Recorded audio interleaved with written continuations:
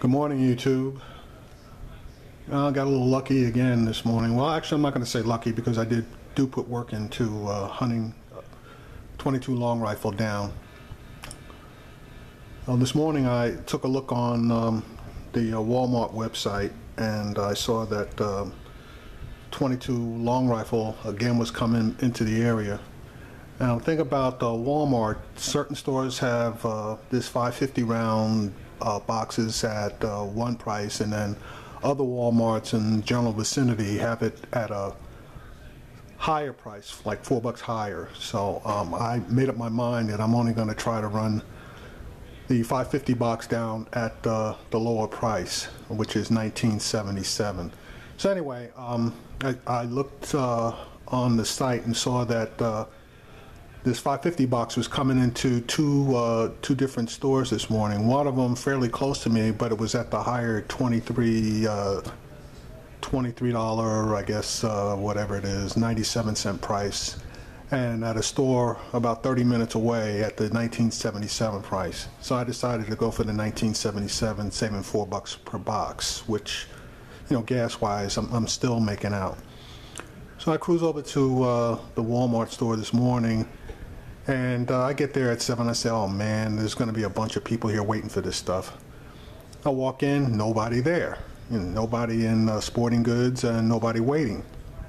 So finally a guy came over to sporting goods and tells me that they can't start selling ammunition until, no, I take that back. What he said was that there was none in the case and that he couldn't go back to check for the 550 box until 8 o'clock. He's not allowed to do it. So I thought that was kind of crazy, but I was getting ready to accept that. Then a supervisor happened to be walking through, and I saw a sign that says hours of operation sporting goods 7 a.m. to 10 p.m. So I questioned the supervisor, and she said, no, that's not true. But that there wasn't any 22 long rifle. I said, no, I checked your site, and then I checked a second site, and it says that you have it. So she went to another lady that worked in the area the previous night and who was supposed to have put the ammunition out, and asked her if she had put ammunition out. The lady said no, she hadn't had time to put the ammunition out. So the supervisor walked to the back and said she was going to go look for it. She came out about 5 minutes later and said, look, you know, she pulled a printout. It showed that they had it, but she couldn't find it, but she was going back in there to go locate it.